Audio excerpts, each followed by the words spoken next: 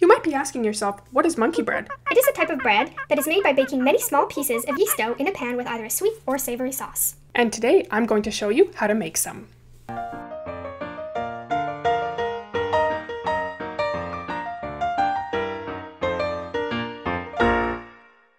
For this recipe, I'm going to be using my Zojirushi bread maker. I've made monkey bread dough by hand before, but using the bread maker is so much quicker. If you'd like to see the dough being made by hand, there's a link above that you can click to see that process.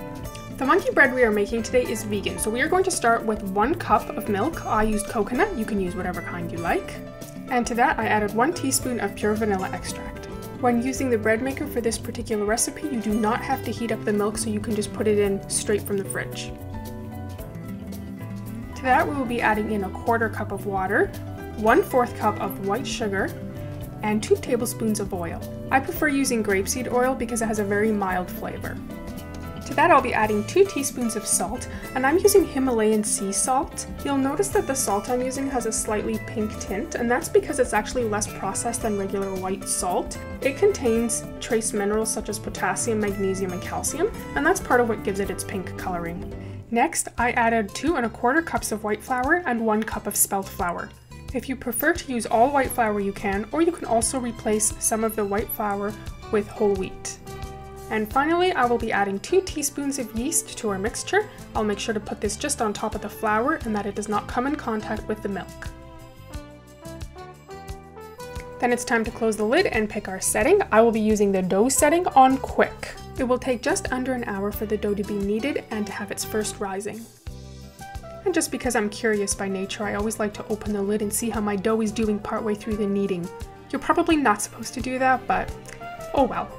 I think the prettiest presentation for monkey bread is a bundt pan. So I'm going to go ahead and grease this really well. I used coconut oil, but you could use butter or margarine or whatever you like. And it's okay to be extra generous here because you want to make sure your monkey bread actually comes out of the pan. Then we're going to take 1 cup of white organic cane sugar, and to that add 1 tablespoon of cinnamon, and in a separate container, 1/2 cup of milk. It's been about 45 minutes and our dough is mixed and proofed. Our cinnamon sugar mixture is ready, and we have a bowl here with some milk.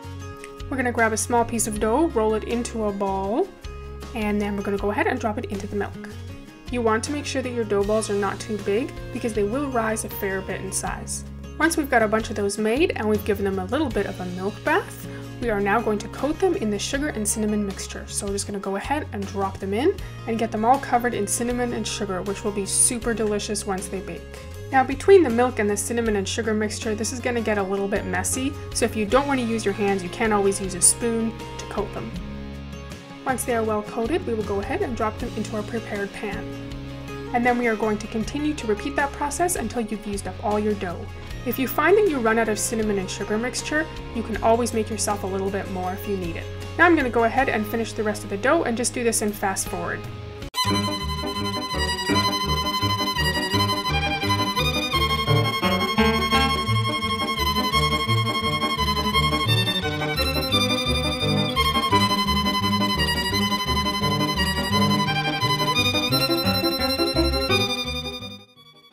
Once you are finished forming the dough, you're going to go ahead and place the pan into a preheated oven for about 30 minutes until nearly doubled in size. You will then bake your monkey bread at 350 degrees for about 20 to 25 minutes until lightly golden browned on top. And this is what your monkey bread should look like when it comes out of the oven. It's almost done, but you need to add one more thing to make it perfect. Mix 1/2 cup of icing sugar and 1 tablespoon of milk together and drizzle it over your monkey bread once you have flipped the monkey bread onto a platter to cool. This is one of the best desserts I have ever tasted or that has ever been invented. I hope you'll try it and let me know how delicious you think it is. Thanks for hanging out with me, and I'll see you next Wednesday in another Chore With Me. Until then, stay motivated.